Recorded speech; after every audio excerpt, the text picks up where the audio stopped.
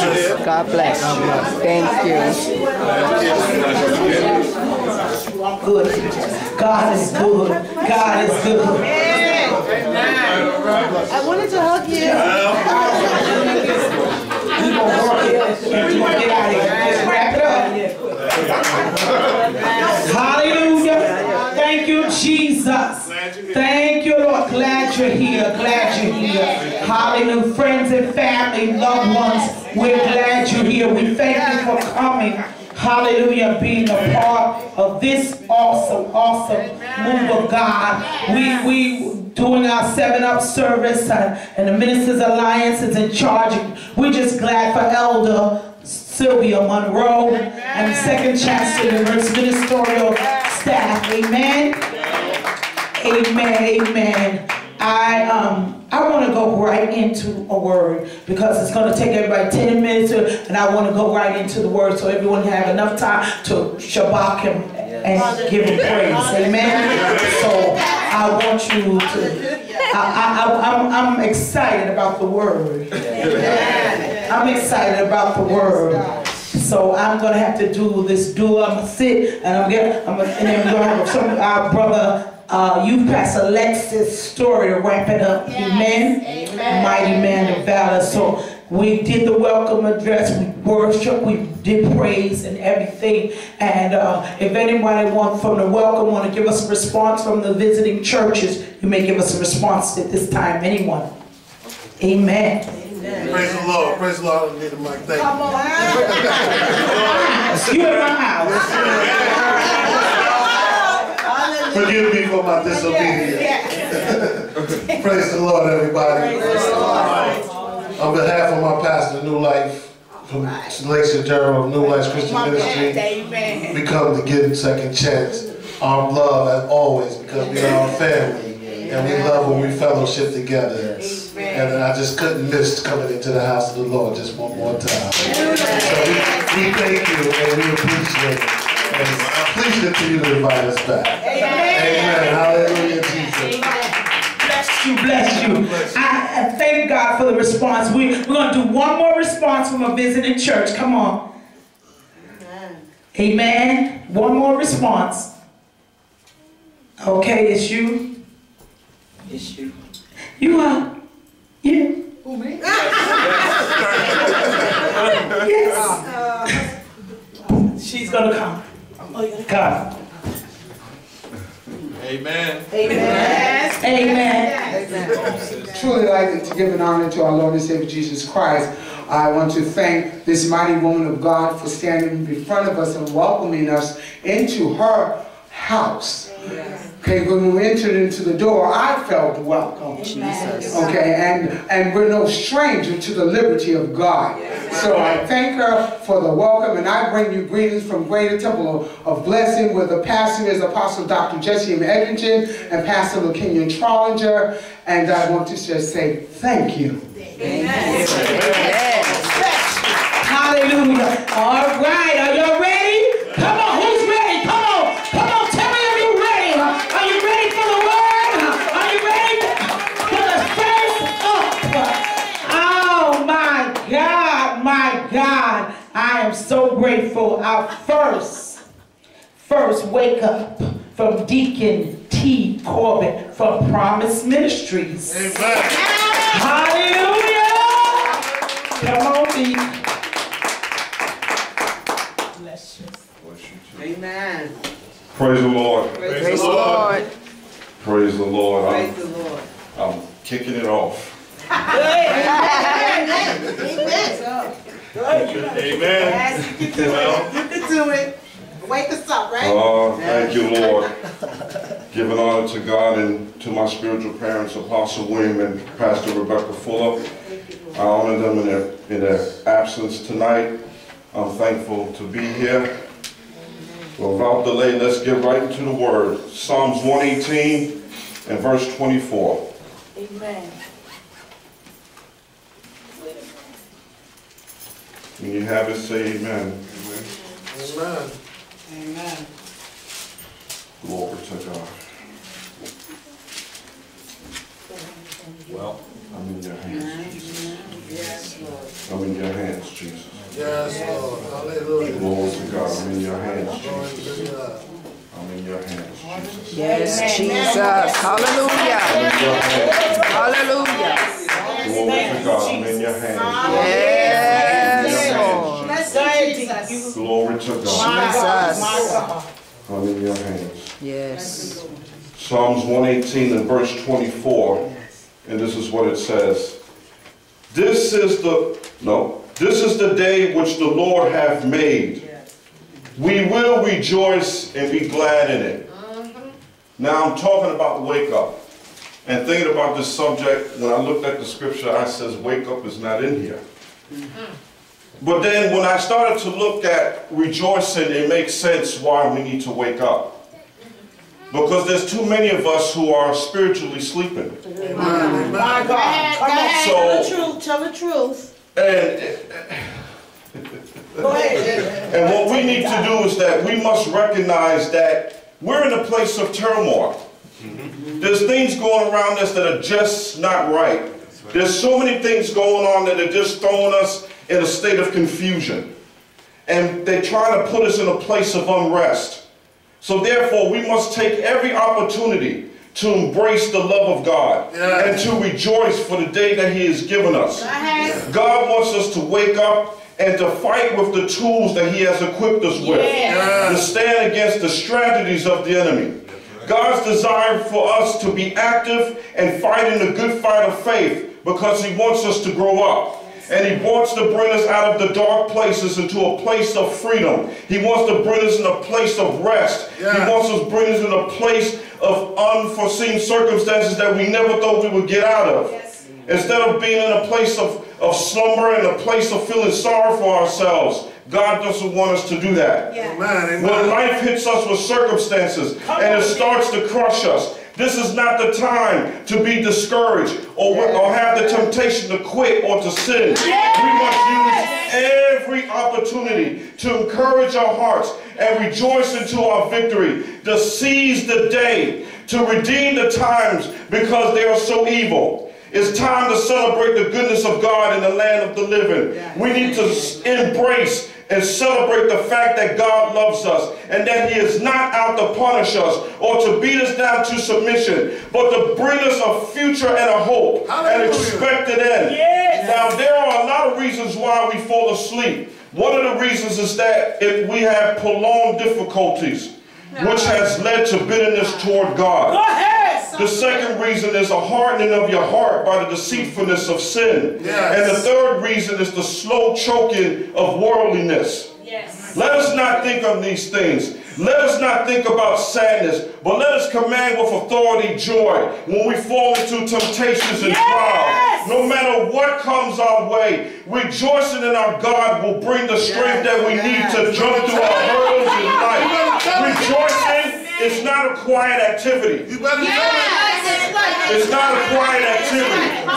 It is something that requires you to be festive.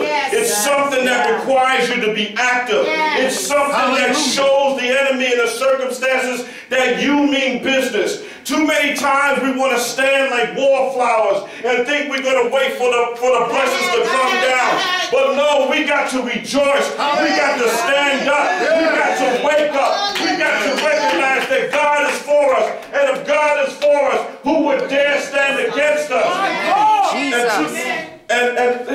here's the thing. Here's the thing. It is a foundation.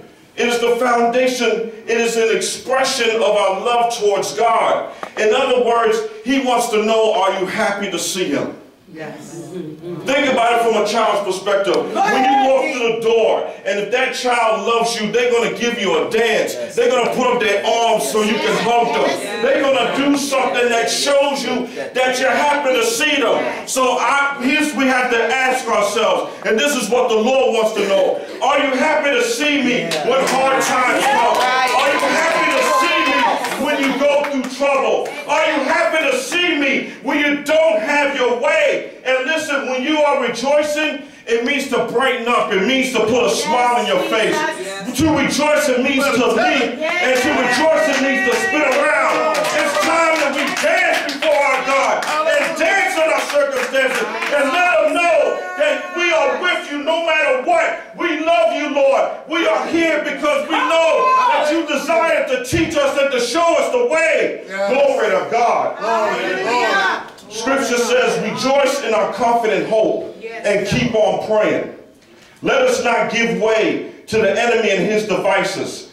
Let us seize the moment and rejoice in our God. We have to wake to righteousness and sin not. I'm going to close with Joel chapter 2. My God. Go ahead.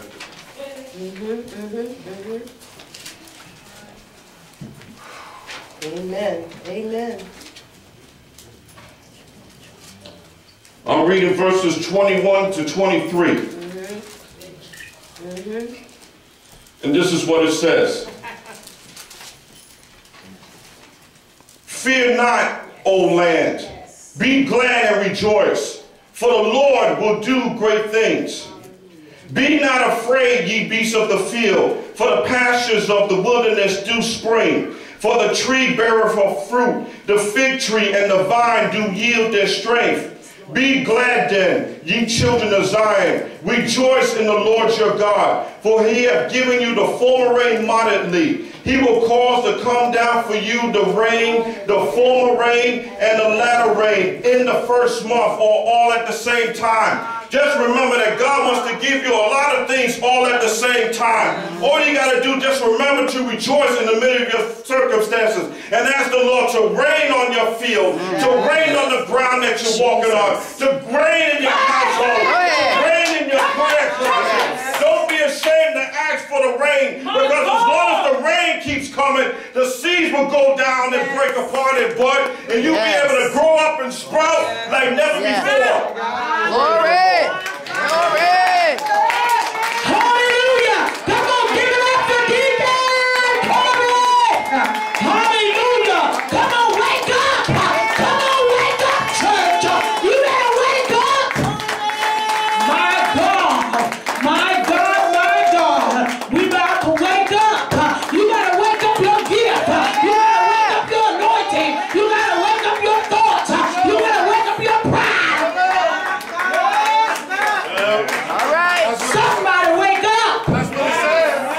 Hallelujah. My God, we're gonna get ready for dress up with our evangelist Shaniqua Mitchell. Hallelujah, from our very own Second Chance Agape Worship Center. I give honor to the Lord, who's the head of my life. I give honor to my pastor, Jeremy Latham, my overseer, Sharima Latham. I give honor to my husband in the building. I give honor to our elder and our assistant pastor in her absence. I give honor to all the precious people of God. God, I thank you right now, oh God. I thank you, Lord God, for I was never, oh God, a fighter in the natural, but you made me one in the spirit. God, I give your name all the praise, the honor, and the glory. God, move me out of the way as you speak to your people, God. And as we, oh God, listen and feast on your word, I pray that you would dress your people tonight. In the name of Jesus, God, we thank you tonight. We give you all the praise, the honor, and the glory. Hallelujah. Our word is going to be coming from 1 Samuel. Amen. Chapter 16, verse 7. Thank you, Jesus. When you have it, say amen. Amen. But the Lord said unto Samuel, look not on his countenance, or on the height of his stature, because I have refused him. For the Lord seeth not as man seeth. For man looketh on the outward appearance, but the Lord looketh on the heart.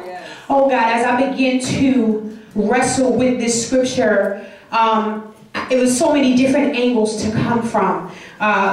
When we look at how our human selves, we look upon a situation, we look at the outer appearance of something, but very rarely do we look at the innermost part of a thing. And one of the things, just to give you a little history that I thought about, is when the children of Israel, God had brought them through the wilderness. He delivered them from Pharaoh. He led them through the wilderness. He fed them with manna. He gave them water. He gave them everything they needed. And when they came out, I want a king. I want a king. I want a king. But they never thought to to look at what having a king would mean. And so God chooses Saul to be their king. And he looked good. He was tall, ladies. He was dark and handsome. He was fine. Oh, he looked so good. He looked so appealing to the eye. But no one thought to look at the inner man. The inner man of Saul, while he was good looking and he was a warrior and he was ready to go to battle, his heart, he was disobedient, he was arrogant, he was impatient, he was unruly. Oh God, we thank you tonight. Oh God, he had all the outward markings of a great king, but inwardly he wasn't dressed properly. Oh, so God rejected him. Oh God, we thank you today. Just like in our lives, oh God, we have demons, we have devils. The Bible says that they will come as an angel of light. And when they come into our lives, we look on a situation when the bondages come in our lives. We look at it when the circumstances, when the terror, when the guilt, when the shame comes in, we look at the situation. Oh God, but God, like Elijah told Elisha, go and look again. Oh God, we thank you, we praise you. Also now Saul rejects, the Lord rejects Saul and he chooses David because David was a man after God's own heart. But when they looked at David and saw that he was young, he was ruddy, he was small, he was stinking. He was the keeper of the father's sheep. But how many know that in that man lied courage? In that man lied the anointing. Oh God, they even tried to hide him when the Lord came to anoint him. God said, the Lord told Samuel, no, rise up and anoint him, for this is he that I have chosen. God had given, David so many things that were on the inward man. He was the only one when it was time to fight Goliath. He was the only one that said, oh no, who is this thing that defies the armies of the living God? I will go out against this man. And as Goliath was spewing out threats, as Goliath was saying all these things, God, he said, oh God, the Lord, he delivered, oh God, me from the lion and the bear. He delivered me from this and he delivered me from that. And this day I'm going to kill you and I'm going to give your body to the fowls of the air. Come here, Melodia. Thank you, Jesus. Hallelujah. Thank you, Jesus. Hallelujah. We're in a time and in a season where we can't afford to be undressed.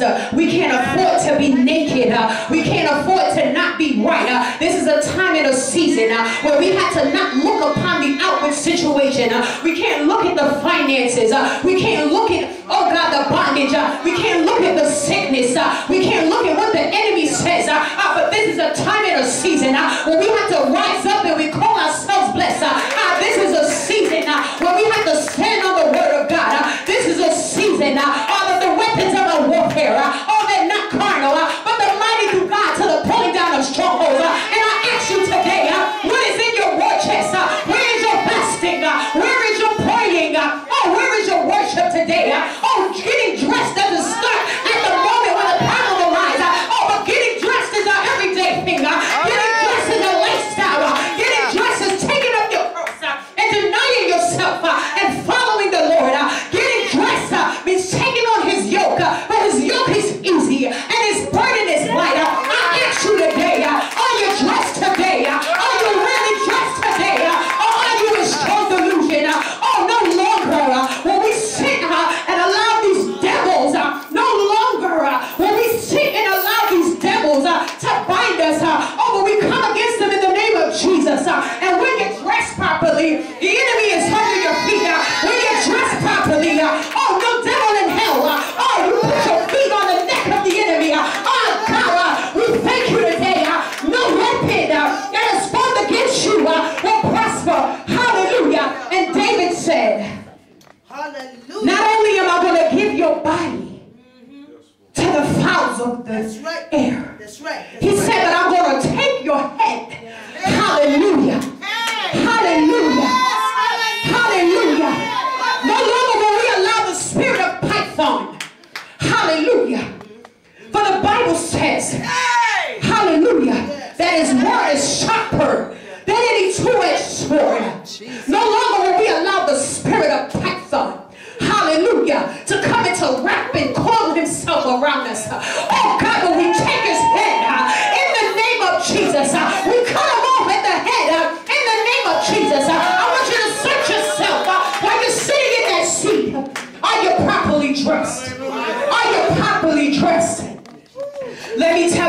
something. Hallelujah. If you are not properly dressed in this season, I promise you that the enemy will expose you. I promise you that the enemy will sift you as wheat. I promise you, hallelujah, that if you're not in this thing for real, I advise you to go back home. And when you get back home, open up your closet. When you get back home, I want you to look in your closet. What's in your wardrobe? Oh, is your helmet polished? Is your breastplate tight?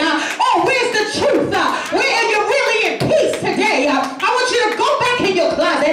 Oh, but we have a lot of shoes and we have all of these things. But when it's time for war, what do we do? Are we worrying? Hallelujah. Or are we worshiping? Are we crying? Hallelujah. Or are we standing up in the word of God?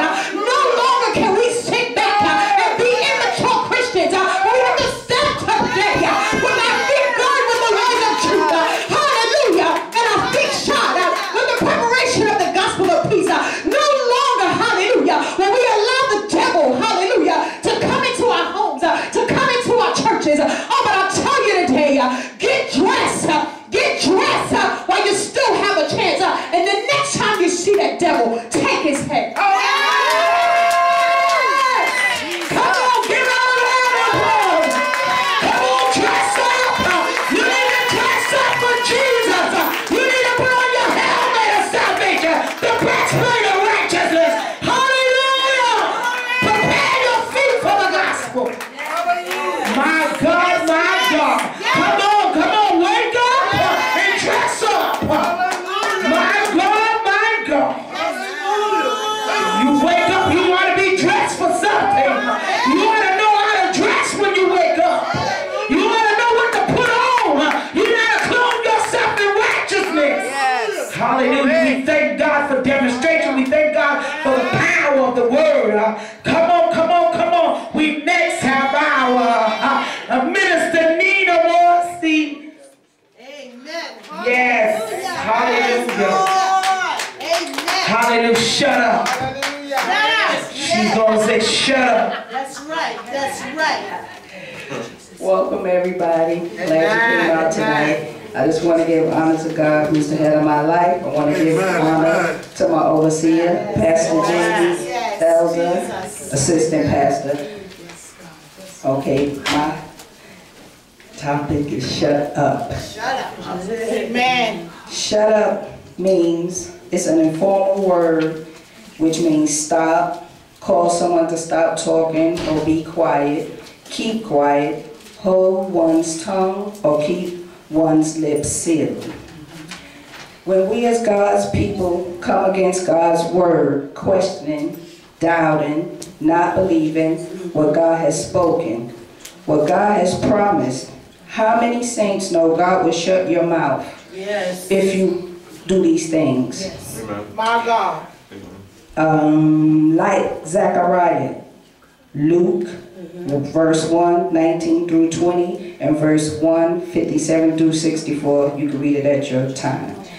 He shut his mouth.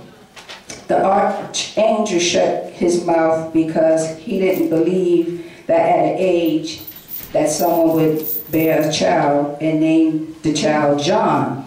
So his mouth was shut by Gabriel for the 9 months until the baby was born. Shut up.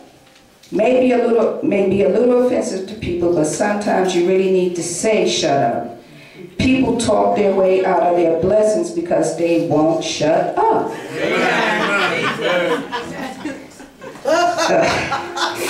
Telling Peter and Sue instead of keeping it between you and God. I always say, if you don't have anything good to say, shut up.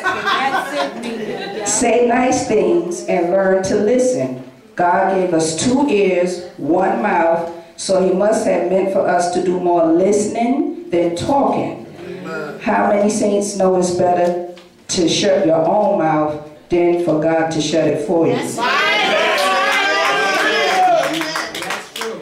Saints, you don't need to speak all that you think because it can get you into trouble. Like on your job, when the devil is on your heel and you're ready to spaz out. Then you hear that still small voice saying, shut up. This battle is not yours. Yes. Yes. My God. Amen. Psalms 34, verse 34:13 says, keep thy tongue from evil and thy lips from speaking guile. Proverbs 13:3 says, he who guards his lips guards his soul. My God. My God. 1 Peter 3:10 says, for he that will love life and see good days, let him refrain his tongue from evil and his lips that they speak no guile. In today's world, people talk a lot and saying much of nothing. Saints, it's time to wake up and learn to shut up and know God has your back no matter what. Yes, it's a test, and you need to know that you know that you know. This too shall pass, and you will shut up. In my conclusion, shut up if you have nothing good to say to one another. Shut up when people are gossiping in your space. Shut up when someone gets on your nerves, because once you speak a thing, you can't take it back. You know? So you just remember, you're still God's beautiful children. You just have to learn how to be quiet in certain situations, because things are happening and then you don't know how to get out of it. So the perfect thing to do is just shut up. Amen. Come on, somebody, give her a hand. Come on, just that simple. Shut up. Yes, yes. Come on, we wake up, we dress up, and now we gotta shut up so we can hear God and not hear all the noise of the world and the noise of the enemy. Sometimes you do have to just shut up so you can hear yourself. Come on. Hallelujah. I'm excited. How many of y'all excited? How many of you are enjoying the word right now? Come on, come on. How many are enjoying it? Come on. Hallelujah. I'm enjoying these great dynamic speakers. Hallelujah. Thank you, Jesus. And before we're going to have now, come on, give me a little drum roll. Give me a little drum roll. Come on. Yeah. Yes, we got to keep the audience going. Come on, y'all got to stay up with me. Come on, stay up. Come on, hallelujah. Thank you, Lord. Thank you. Give me a little shouting music. Come on, I need a little shouting music. Everybody stand up. Come on. Come on. Come on. Come on. Come on. Sometimes you need to shout.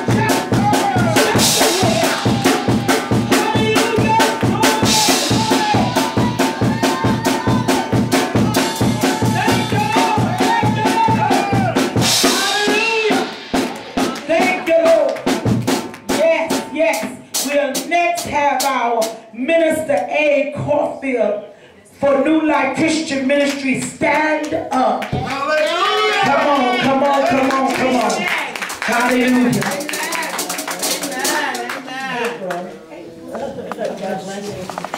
Grace and peace. Grace and peace. Grace and I just thank God for this very moment, who's ahead of my life. I give honor for the shepherds of this vineyard. Amen. I did feel welcome when I came through the door. I thank God for that. Of course, to my pastor and First Lady, Pastor Gerald, First Lady Gerald. I brought some people with me that are very dear to me, and it's the deacon and the deaconess Munden. If you would stand for a moment, please, I would greatly appreciate it.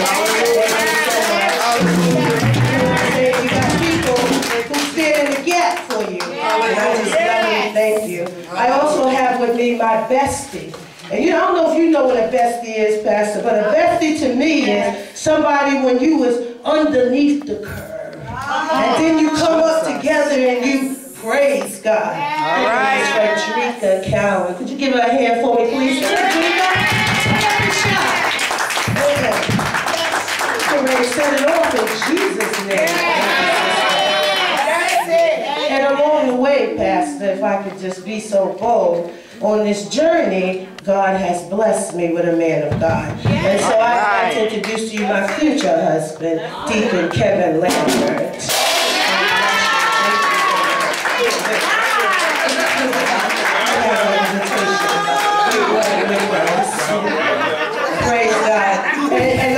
to share with you is never, ever, ever about me. You cannot open the Word of God and see the Gospel of April. And so I've been charged today. I'm actually standing in the gap for our minister, George Ward, whose sister, the prophetess, went home to glory. And so I am standing in the gap for him.